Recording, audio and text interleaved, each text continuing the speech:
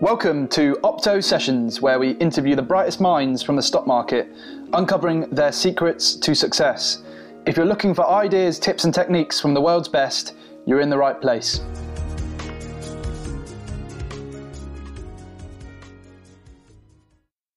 Hello everyone, welcome to another episode of Opto Sessions. I'm your host Ed Gotham, and our next guest needs no introduction, but I'm going to give you one anyway. Jack Schwager, author of the hugely popular and widely acclaimed Market Wizards series. Jack is a recognised industry expert in futures and hedge funds, and more recently has also stepped into the world of entrepreneurship as a founder of Fundseeder, a platform to find talented traders and connect them with sources of capital. We dive into the Market Wizards series with special insight into the minds of prolific hedge fund wizards Ray Dalio, Stanley Druckenmiller and Paul Tudor Jones. We close the interview by revealing some of the stories you'll want to read about his upcoming release, Unknown Market Wizards. Enjoy. Hello, Jack. It's a pleasure to finally talk to you in person. How's everything going where you are? Pretty good. I'd like to start in an area, I know probably most people start the Market Wizards sections with individuals, but on the investing misconceptions area, because I know you've explored that in detail with a lot of the people you've worked with. Can you possibly take us through a couple of misconceptions from the people you've interviewed over the years? Yeah. Well, on misconception, I guess I would just draw on personal experience on this one.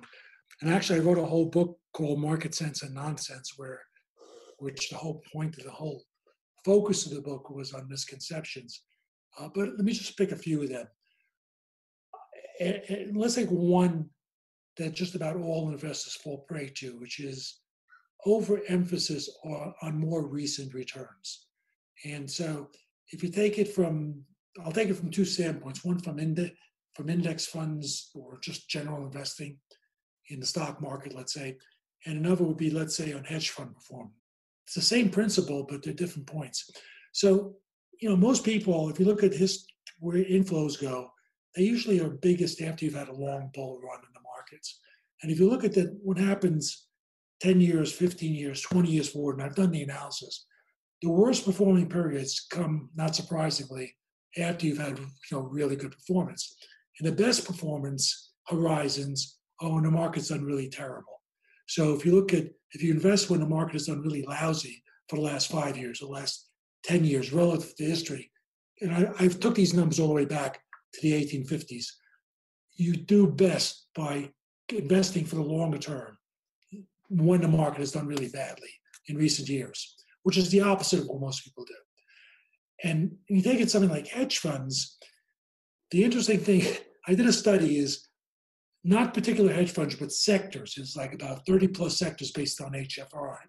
So I did a study where you took the best hedge funds of the last performance, the best sector of the last 3 or 5 years, or best 1, 3, and 5 years, and the worst 1 and 3 or 5 years performing sector.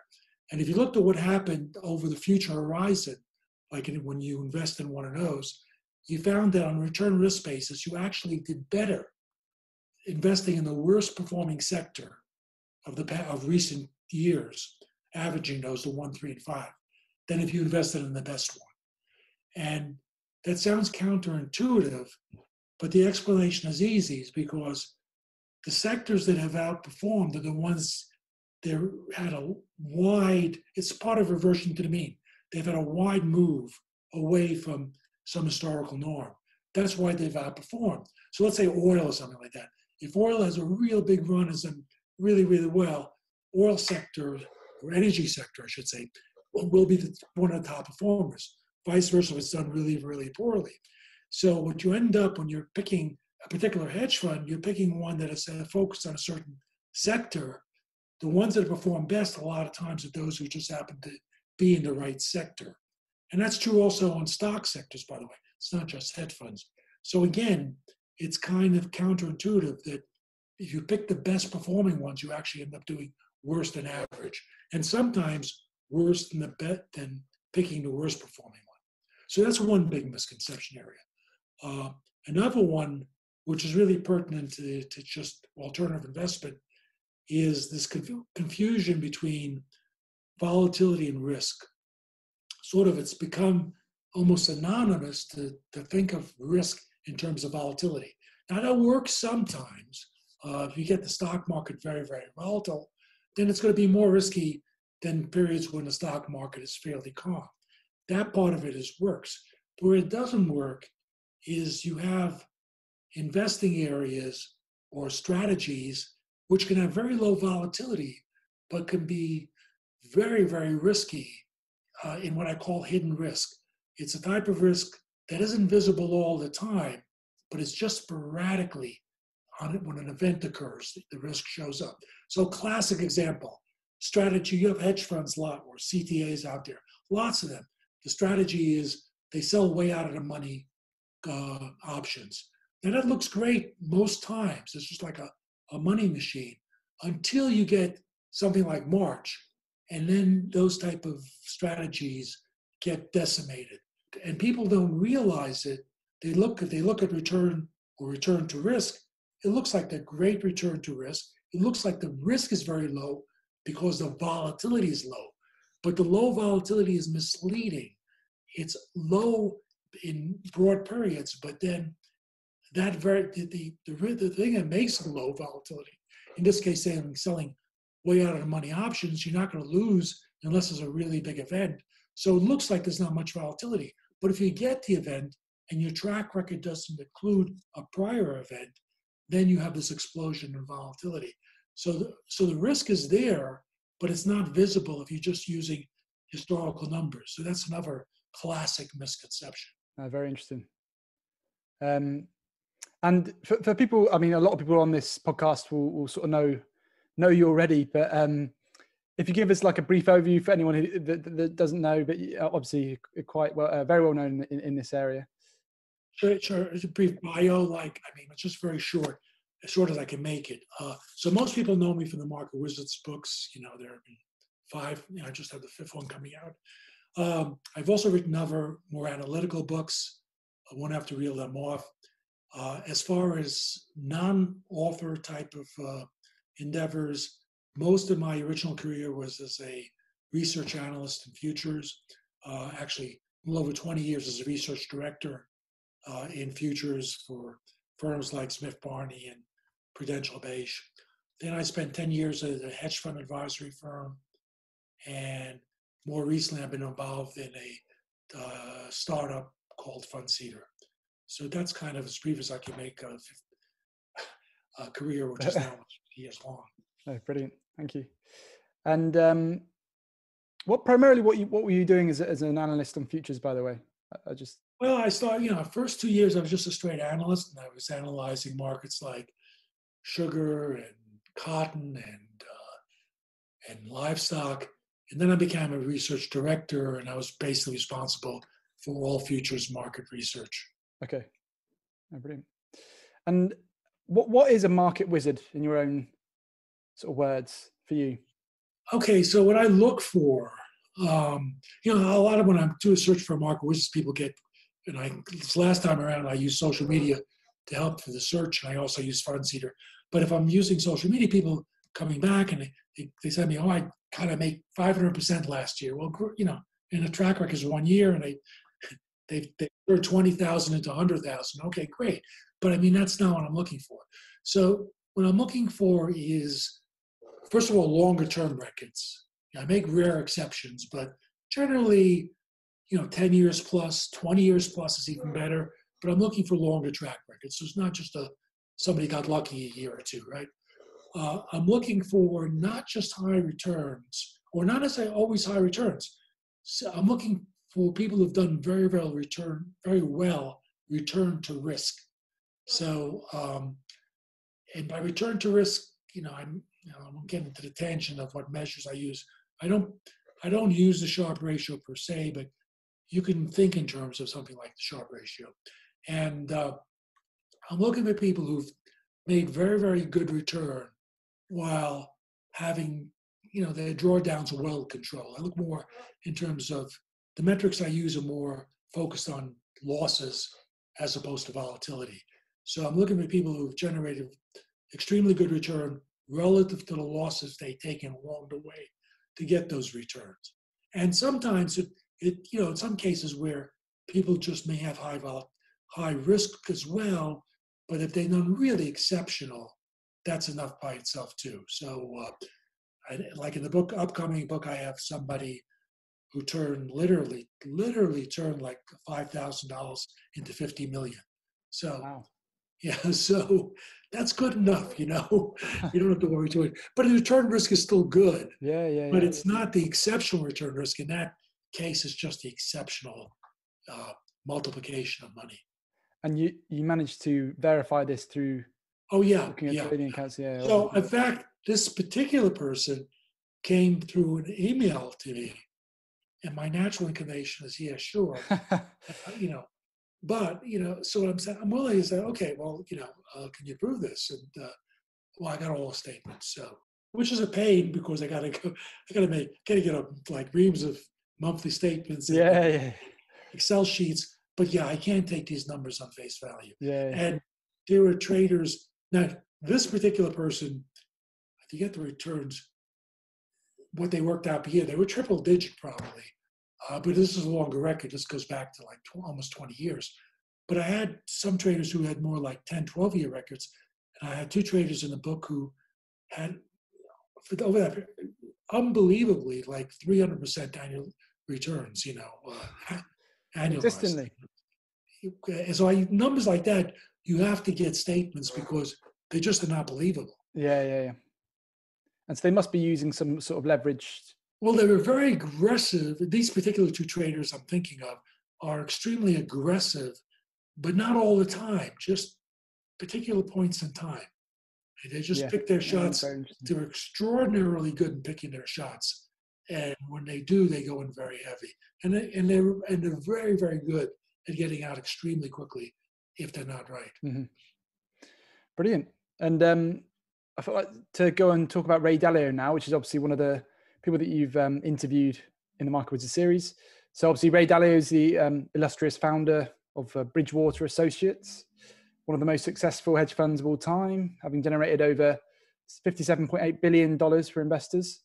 Probably the most well-known hedge fund investor nowadays.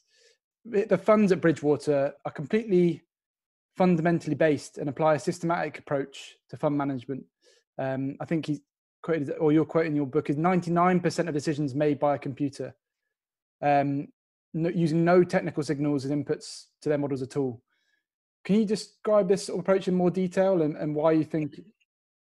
Yeah, I mean, it's rather extraordinary for me because I did not think, well, two things that are extraordinary about Bridgewater is one, I would have thought, I did think it would be totally impossible for a hedge fund to manage the types of assets they manage and be able to do it without getting in their own way. It is extraordinary that they have had such good results with such enormous amount of money. Bridgewater is by no means the best, anywhere near the best return fund or the best return risk fund, but nobody comes close in terms of having made money for investors because of the enormous amounts of money they manage it with good performance stats. So that's one way they're unbelievable. The other way is I would have thought that, and I in my career have used both fundamental and technical analysis, and I never was able to make fundamental. One problem I had fundamental analysis, I couldn't make it work timing wise. So I'm surprised that one could actually build such a successful fund where it's really based on fundamentals, and trading, which should depend on timing. So what do they do? Well, of course, they're not going to give you the cookbook, but essentially, the key to what they do, I can say there's two things that they do. One is Ray Dalio, if he is anything, is an historian. So I think in the book I have a line like, what do you call an analysis of all of the market from the whole entire post-World War II period from Dalio's perspective? And I think my line was myopic. because that is almost short. That's not short term, but it's more short term. He will literally go back hundreds of years or as far as data can go. And so there are markets that may have occurred, let's say in the 1800s, that or even first half of the 20th century, people will not have any knowledge or factor that in. But Dalio knows those markets, and so that's all factored in. And one of the things that he does, because he's such a student of history, is to divide markets into different types of markets. Let's say a market where there's inflation and growth, or is a different type of market where there's no inflation and growth. And his point is that any given fundamental input will behave differently depending on the category of market. So one of the things he's done through his knowledge of history is to categorize different types of markets by combinations, say, of things like inflation and growth, also by monetary policy. So he may look at countries like if a country is a creditor nation or a debtor nation, and does it control its own currency or doesn't it? Different combinations of those, again, are different, and the same fundamental factor will affect those combinations differently. So that's one of the things that go into that model, is it's not all the same. The same fundamental will have different implications in different countries and in different combinations of prevailing macro trends. So that's one big element. Another element is that defines who Dalio is and what he's made Bridgewater is this emphasis on learning from mistakes. So whenever something doesn't work, there's all sorts of analysis of why it didn't work and how can the model be changed, not to make it work in that particular instance, but what can we learn? What did we miss out of that? In that mistake, what mistake did we make? What wasn't in the model that we can learn? So throughout this whole career of 40 years plus, he's constantly revising the model to learn the things that were missing that show up because something doesn't work. So that's another big element of what makes up that model. Do you remember any examples of mistakes he's used as a new input to his model? Nothing comes to mind. Well, just like from his own personal experience, I think the beginning of the bull market, it was around 82, the stock market, and there was some bearish news that came out. I forget it was. I forget what it was a big bearish news item. I forget what it was, and he came in thinking, well, boy, the market's going to get killed, and he went short. And not only didn't it get killed, not only did it go up, but that was the beginning of a long-term bull market. This fundamental fact that he thought would affect the market one way, in a certain environment could affect it the other way. That was had a major impact on him. And also the knowledge that the timing of fundamental news can actually, if the market's behaving in a inverse way, can itself be a major signal. Yeah. And I believe I've read bits of his book, Principles, as well. And one of the other things that he has, believability weighted decisions. So he never trusts his opinion totally and validates it by getting the opinions of other people he trusts to see if they have similar ideas or if it contradicts. And then, he can go and test his idea to see how likely it is to be right. And I believe that's something else he's integrated into the culture at Bridgewater. Is there any other notable things? Yeah, it's part of that culture is the challenge, to challenge any ideas or to, how can I be wrong type, being open to being wrong, being proven wrong. Are there any other parts of the culture that you think were important as well? Well, yeah, I mean, I imagine, well, the culture is part of this learning from mistakes and part of everybody kind of being able to call somebody else out. So, I think that's part of it. It's, he creates an environment where anybody can be challenged, including himself. And so people are not only not discouraged from speaking out, but are encouraged to, if they have something to contribute. And he's almost also famous. Well, the fund is also famous for having zero correlation to traditional markets and a low correlation to other hedge funds, which is based around this theory that return risk ratio improves by holding uncorrelated assets. Are you able to just touch on sort of Ray's commitment to? Yeah, I mean, it's certainly diversification Dalio is a great believer in diversification. He likes to draw this graph. Back when I was interviewing him, he went to his blackboard and drew this graph about how the risk comes down with the more uncorrelated assets you have, and how big that down curve is. So he's definitely a big believer in it. There's no question. I mean, it's almost a mathematical truism that's correct. The tough part is doing it, and I did ask him how he does it, and how do you manage it when assets become correlated. And basically, the point is that a lot of their so-called assets are not single assets, but they're one asset versus the other.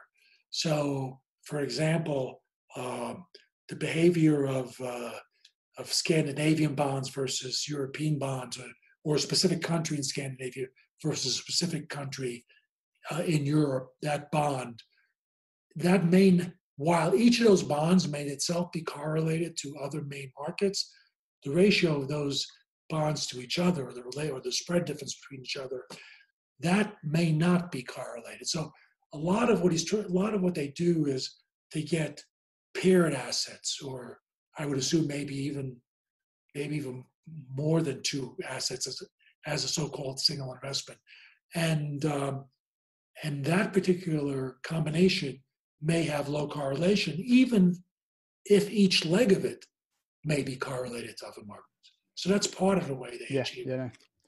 No, I think an important part.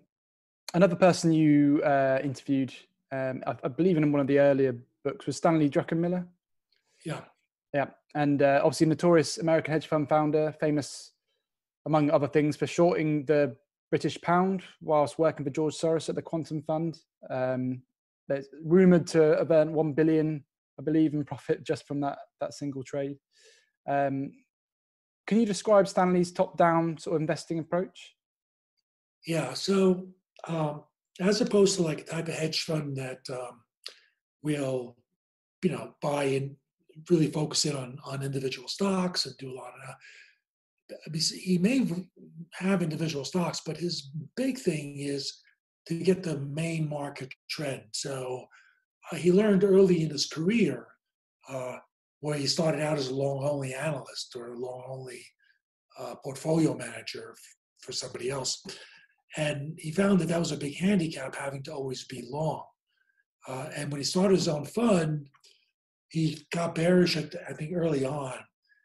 And he went 50%. He brought his long down to 50% long. But he still lost money on that 50%. And he learned from that point on, well, why even keep 50%? If I'm really, really super bearish, why have anything long? So his primary thing is to get the main market direction. So stocks or bonds or specific currencies, or I guess specific commodities even. And then, he will do some other fine tuning, and he'll have maybe individual stocks. But the most important thing is to get the big trend right. So this top-down investing, that's what it means by top-down. It's more getting the main market direction right, and then you can supplement it by individual stock analysis. Yeah, interesting.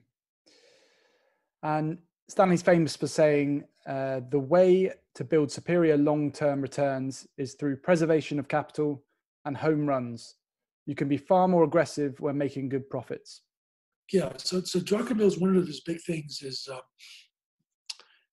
and he quotes, and I forget if it's Druckenmiller's original line, but I think he quoted Soros here. Yeah. And I think what he's saying, what he learned from Soros was it takes, and paraphrasing or quoting Soros, it takes courage to be a pig. And by that he means when he tells a story in the interview where he got really, really bullish on a D-mark, and he had like $1 billion. He went to George Soros and tell him, and he was at that point working for Soros. Soros had hired him, and this was while Soros and Druckenmiller were still investing at the same time, and there was some headbutting there as well, not because there were different approaches, but just two different personalities. And not long after Soros, the Berlin Wall came down, and Soros went off to Eastern Europe to try to help foster democracies in Eastern Europe, and left Druckenmiller to run the shop. But this was at the point where Druckenmiller and Soros were there together, and he went into Soros and he was pitching him on why he was so bullish on the D market. And Soros asked him, well, what's your position? He says, $1 billion. And Soros said to him dismissively, $1 billion, you call that a position? Meaning that if you're that bullish, why do you only have $1 billion on? And that position was immensely right. And Druckenmiller, had pushed it to like 2 or 3 billion after that. But he kind of learned that the way to really have a really, really good long-term track record is those times where you're right, really right, or have high conviction, you really have to step on the accelerator. He also talks about, when if he's a year, he's up like 30 or 40%, most hedge funds will then typically will kind of be very cautious. I'll try to protect that big profit. They'll nibble at things. Druckenmiller's view is, hey, you got a 30, 40% cushion. That's when you really have the ammunition to go big if you've got the right trade. Yeah. And go for the 100% here. So because he's able to get some of these really big return years, he's able to come out with a long-term, I think his horizon is plus 40 years. But this ended the hedge fund he ran, his own hedge fund, which he ran continually, called the Duquesne Fund, until he closed it some years ago. I believe he compounded it, for over 30 years at over 30%. I don't remember the exact numbers, but wow. That's good. That's close enough. Yeah. And part of that is because he had some really big years. So he could take a year where he was down 5% or something like that, because he has those really big years to offset, and still end up with a plus 30% compounded return. What's your opinion on that? Is it like, mathematically, is it better to have those massive winning years and a few, because I think he's famous saying like you said, some years where he makes zero, he might be up and then comes back because he's gone big. But then he's got those huge home runs when he does hit them. Is that better than being consistent at 20%? Yeah, it's better if you're good, if you're comfortable with that type of approach.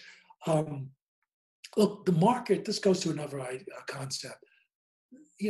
This idea of consistent, and that's it's one of the themes in my new book, Undiscovered Market Wizards, that comes up a number of times in a number of interviews, interestingly.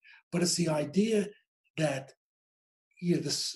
that consistency, being a consistent trader, while that sounds really good, it's in many ways a misconception, because the markets, as one trader said, I think it was Peter Brandt said, the markets are not an annuity. They're not going to give you a consistent, equal-spaced string of opportunities. There could be months where there's nothing, and then there could be. In fact, one trader said, "Hey, like last year, I made all my returns in 2 weeks in December and 1 day in July. 100% of my returns came from that." So that's what the markets are. There are points where there are real big opportunities, and there are points where there's nothing. And so it's important. So if you can do it, it's good to be able to do both. One, to really take advantage of the opportunities if you've got the confidence and the skill. And secondly, not to do anything in the times where there's no opportunities. And so people who are trying to get consistency, the reason why that's bad is it'll encourage people to put on trades that are suboptimal, because, hey, I gotta make $10,000 this month. I got a mortgage to pay, right? And I haven't made anything yet. So they're looking for anything, even if the trade isn't there. So it's not a good idea to look for consistency. You gotta take what the market gives you. You can't dictate to the market what you want. Yep. The market doesn't care what you want. That's yeah. And the other point you made in that quote I mentioned earlier was the preservation of capital. Obviously, trading the risk of trading size is that if it's the wrong call, you have large losses. How does Stanley approach sort of risk management? So I don't recall, the interview with Stanley was quite a while ago. It was in, I believe, it was New Market Wizards, which came out, I think 92 or so. So it's quite a while ago. I don't remember him going in too much into what his risk control is, except what came out in an interview is what was his incredible flexibility to change his mind when he's wrong. Yeah.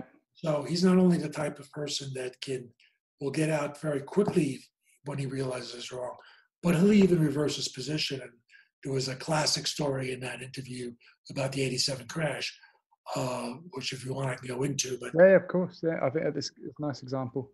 Maybe this explains really how he controls risk as well. In '87, he was with Dreyfus, and he was managing like 7 different funds for Dreyfus. And he was bullish early in the year, for the first part of the year. And then about mid-year, he turned bearish. And that was a good move because the market did begin selling off. And then there was one day in 1 week in October where the market went down really sharply in the first half of October. And that Friday, the Dow, I think it was the Dow, come down to like something like 2,200. And it was a week, the market was very weak after several months of being down.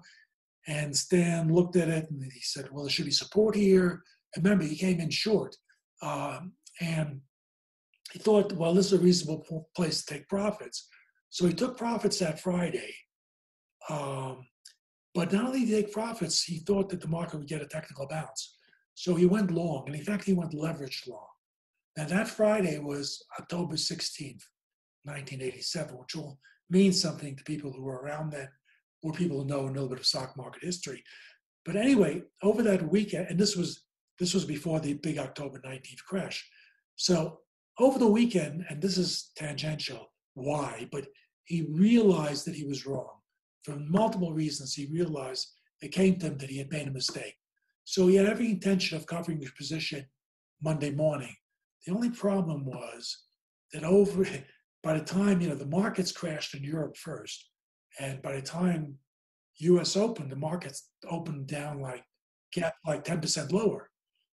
So now if you're interested, and then of course, on that day, October 19th, the market went down in the US and based on stock market, the tape never caught it up.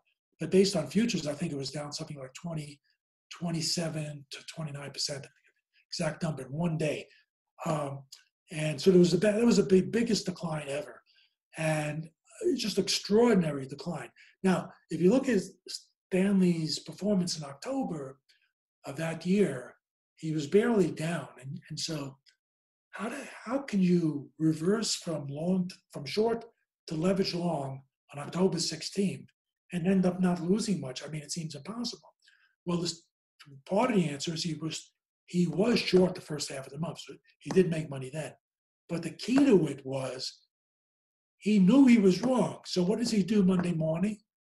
Immediately, he not only covers that entire position, 10% down or 12% down, whatever the market was when it opened, he actually reversed back to short.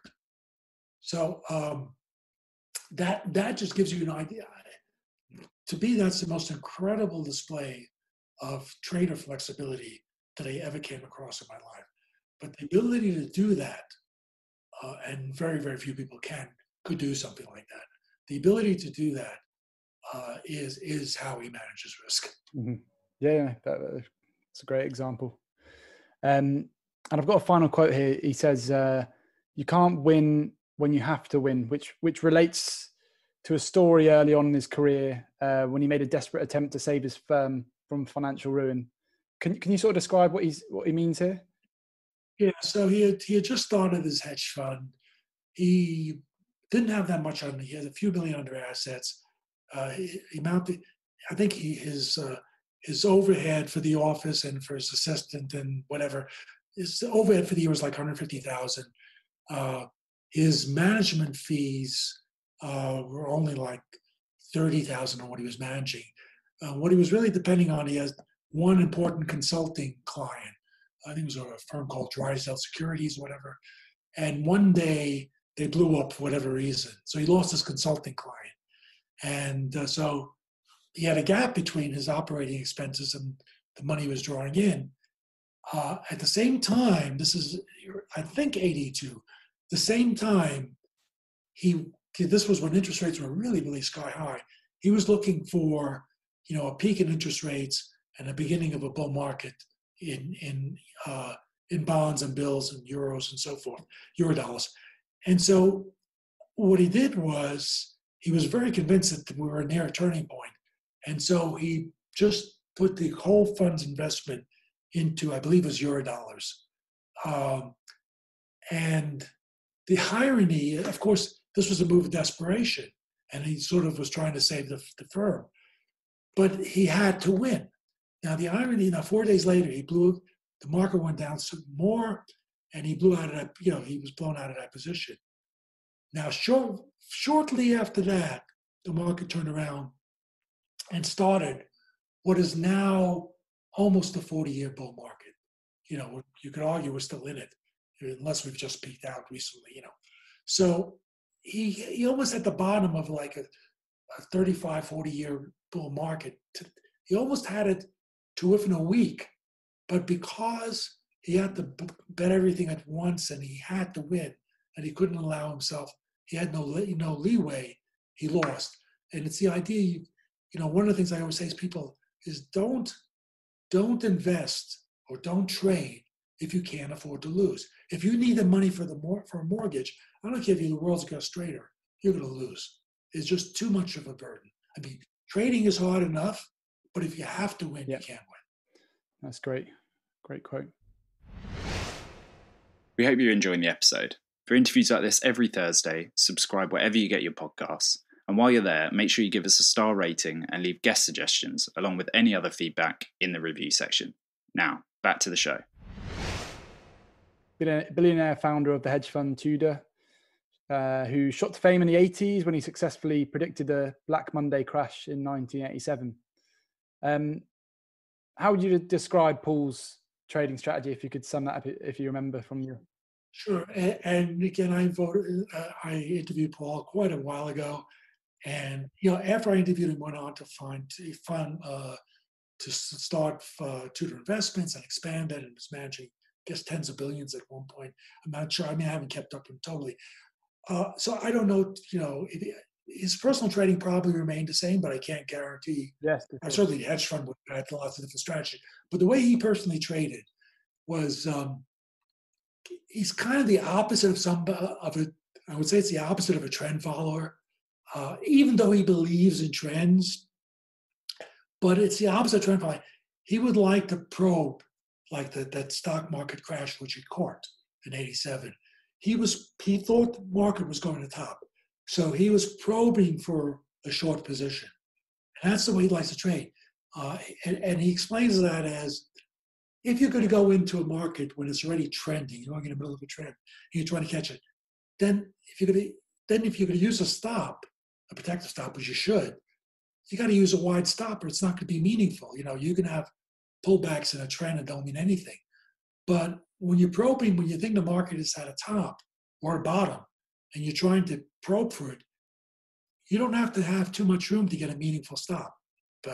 So that's his argument is that you can try to get these market turns, and you can take a lot of swings, because you don't have to allow very much to show that particular trade is just too early. It's just, not yet. So that was his approach.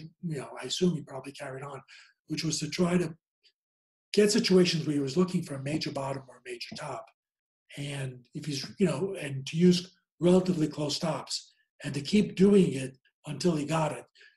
If he was wrong a lot, then he would just reduce his position size. But essentially, that was his favorite type of trade, would be to try to identify the markets that he thought were overextended, ready for a peak or a bottom, and to probe for those spots at the right times. Yep. And that goes in line with, I've got a quote here. He says, to be a good trader, you have to be a contrarian. It's pretty much in line with what you're saying, I think. He's looking. Yeah, that's, so yeah. So it was that contrarian approach to him. And I've got And I've got one trader in this notebook who's even more, who's 100% the contrarian, so which is interesting. I mean, just totally lives and breathes being a contrarian. Also, what's amazing to me is how there's room for a lot of different approaches to work, because obviously you get the trend followers as well who do well, the contrarians when they time it right. It's people find their sort of niche that works for them.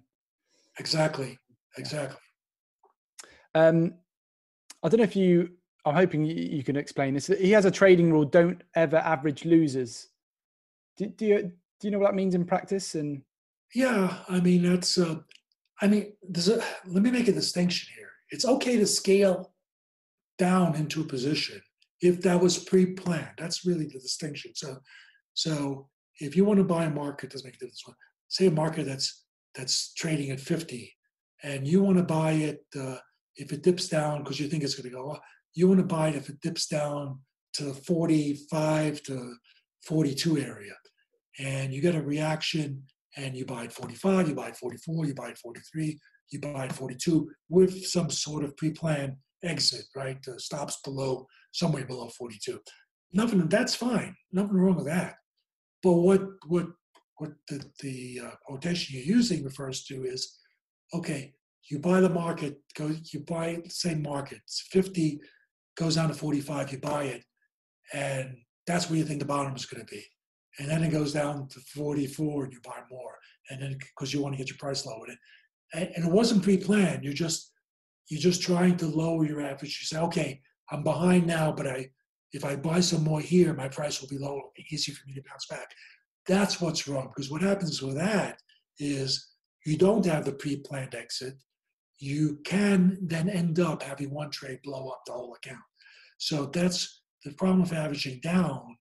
Not in that respect is that you're trying to make it easier to recover, but if you're wrong on a trade and you don't have an exit plan, you could really lose a lot on one trade. Yeah. No, that's a very key lesson. Is knowing your risk basically is a big thing there, isn't it? And not hoping that the way you want it to go is what's going to happen. That hope is not a strategy sort of approach.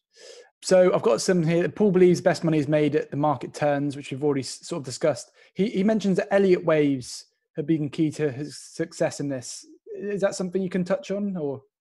Well, yeah, I mean, reason Elliott wave, and I'm no Elliott. Elliott wave is nothing anything that I particularly gravitated towards. Although the concept kind of makes sense, and markets have some sort of behavior. The problem I always Elliott wave is defining them. They always seem to, and if you look at people who used Elliott waves, a lot of times they would say, "Oh, well, what I thought was this wave was really this wave," and it keeps getting redefined. So, I personally am not a proponent of it, but there are people who use it successfully.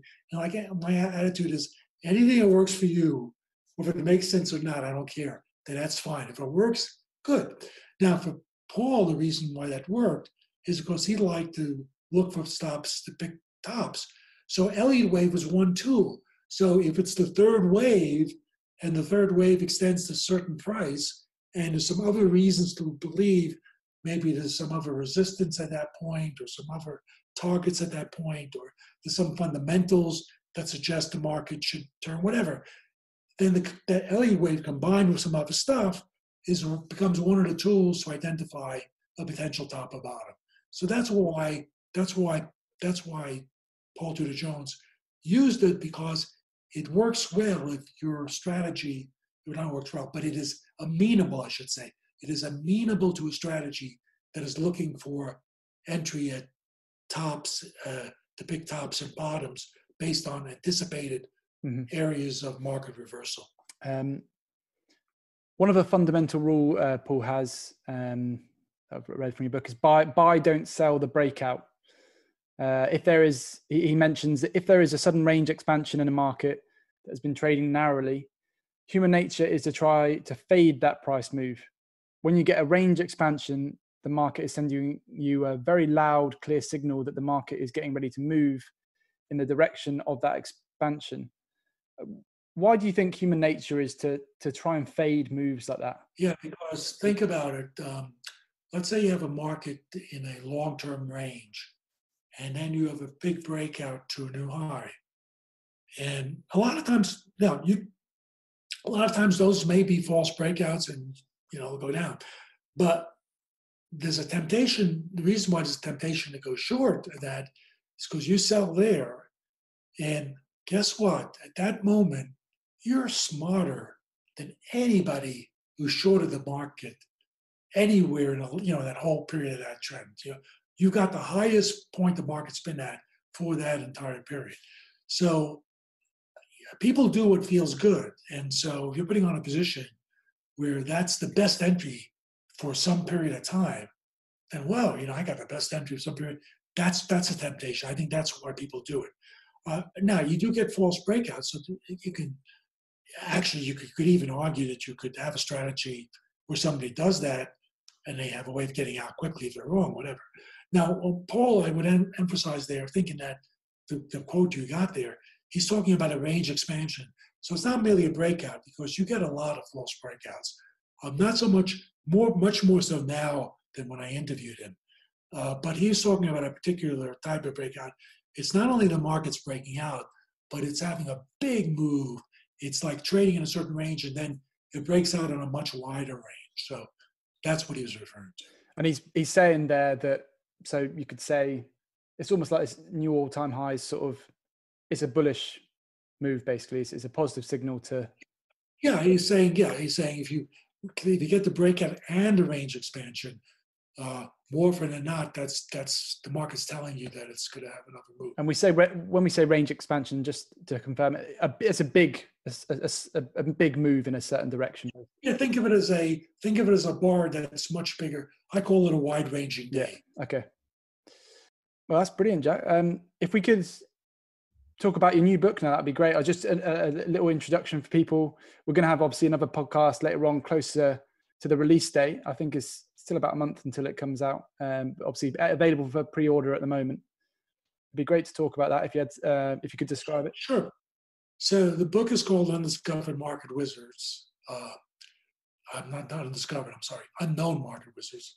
And I was actually going between those two titles. That's why so it's Unknown Market Wizards. And as the title suggests, the idea this a lot of times the people I interviewed were well known, like people like Ray Dalio, right? Paul Tudor Jones, even when I interviewed him, he wasn't anything as widely known as he ultimately became, but at least he had established a number of years ago performance, and he was known to some extent. But a lot of the past interviews were with people like that, and sometimes with people who were not known. But and the book before this, the Market Wizard people before this, was hedge fund market wizards, where they were all known because they were all managing hedge funds. So this time, I wanted to go the other way. I wanted to go to just people who were completely unknown. Really, I was looking for solo traders, not managing money, doing phenomenally. Nobody knows they exist, that type of thing. Now, there's except one person in the book, there's a little bit of an exception because over recent years he started blogging and sort of built up a wide following. So he's known in that sector, but he never managed money, and so he's still not known like a hedge fund manager or whatever. But essentially, I was looking for, and he still was always like a solo trader. So that's what I was looking for. I was looking for the solo traders who are just doing their own thing, doing phenomenally, and nobody knows they exist. And the premise was that there are people out there that nobody knows, that are just trading for themselves, that are doing better than the vast majority of professional managers. And I'm talking about hedge fund managers, not. So, and that also ties in a little bit to this concept of fund seeder, where the concept of fund seeder is that it's a platform for traders, and the idea is that we would find traders who would link their accounts that were doing better than professional managers by trying to go globally. And indeed, I think like 3 or 4 of the traders from the book did come through fund seeder. So there are people who just like, wow, yeah. And you would never know them. They just kind of trade their own account. Yeah, and they're trading quite a large size, like. Not necessarily. Not necessarily. I wasn't looking for. In some cases, they were trading. In some cases, these people ended up being the people in the book ended up people who were trading tens of millions, but only because they had started out with small amounts and built it up, but not because. But there was the classic example is a person in the book who never, and I put him in the book without hesitation, even though his account was always between 50 to 100,000, which seems trivial, and why would he be in the book? Well, the reason in the book is this particular fellow, he's the ex-bellhop in Czechoslovakia, never had any money, started trading, I lost the first 6 months and I came back, but developed a methodology, and he's one of the people I got off the front seater. So whenever I looked at the top 10 people or whatever, he's always in there. And you look at his return chart, and it's like one of those mountain charts, just goes steadily up. Every now and then it'll dip. But we know it's real because because he's a linked account, the returns come from the broker and not from him. So I knew it was real. So the story basically is, I found out that basically bellhop had no money. And the reason why the account's always 1,500, because for the last 15 years, he's been living, he makes, he's got a $50,000, $60,000 account. He makes $50,000 or whatever, $40,000 a year, lives off of it. So his account never grows because he's living off the money he's making. But he's trading large cap stocks. And the reason was because he figured if he ever made it, he didn't want to have to change the strategy. So the guy literally could be managing hundreds of millions or even $1 billion on the strategy. But he only has, nobody knows him. He's, like I say, an ex-bellhop living in a little village, a village of like 1,000 people in Czechoslovakia. So I'm saying, so the fact is, now if he was like trading sort of like these micro stock, nobody, okay, now I wouldn't have concluded it, but he was trading stocks that, super, mega stocks. And so he's developed a methodology that kind of really has outstanding return to risk.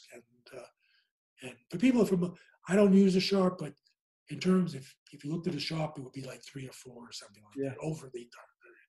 That's incredible. And it's obviously we'll dig into this in a lot more detail, but if we could just sum up to give people a little bit of an insight about the book, what do you reckon the main difference between professional managers are and the people you saw, these people, unknown market wizards? Was there one sort of characteristic you think that allowed them to do well, even though they didn't have that sort of professional, or was it? No, not one characteristic. It's like in all the books, there are multiple characteristics that people share. None of them have to do with methodology because the methodologies always end up being everybody's different. But there are, but almost invariably they'll have a strong emphasis on risk management. They'll find an approach that kind of really resonates with what their innate beliefs and skills are. Which is why the methodologies are always different, because everybody has a different skill or edge or interest. They'll have the ability to, they have real edges in their approaches, such that they can have situations where their trade, whatever it may be for their methodology, sets up and they have very high conviction that's a good trade. So they share the character. There are lots of others. They share those types of characteristics for the most part. Brilliant. Well, it's pretty exciting. I'm really excited to read it. Where can people find you, Jack? Where if they want to? Okay, so as far as websites go, my website is jackschwager.com, just my name.com. Fundseeder is Fundseeder, just like it sounds, FUNDSEEDER.com. And, the books are all available, obviously, on Amazon. You search my name on Amazon or Market Wizards on Amazon or whatever. They're also on my website, but, And it's about a month, is it, till the book comes out, but you can still pre-order it now. The official publication date is November 3rd. And so the print copy, the ebook, and the audio all will come out around that date. Well, thanks very much, Jack. Really appreciate it. Bye-bye. Take care. Cool. Have a good one. Bye. Thanks for listening, everyone. Just a quick note before we sign off. If you're looking for an easily digestible daily update on the markets, this might be of interest to you. Opto Updates is our short newsletter sent every day during a trading week, giving you a bulleted list of the top 7 stories from the global stock markets. We've done the hard work for you, highlighting relevant opportunities and trends, and in addition, we'll also keep you notified of any new podcasts, stock reports, or events from the Opto world. If you're interested, sign up using the link in the show notes. Until next time.